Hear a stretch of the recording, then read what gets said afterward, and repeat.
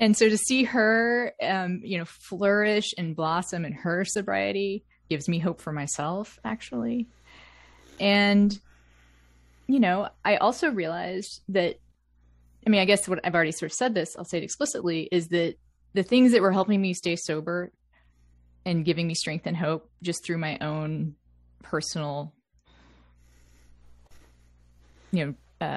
turbulence and sadness was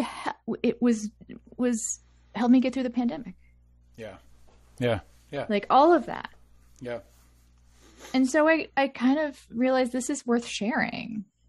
I mean, it's a sobriety column, but honestly, like I think the tools of recovery are helpful to anyone that wants to use them. Yeah.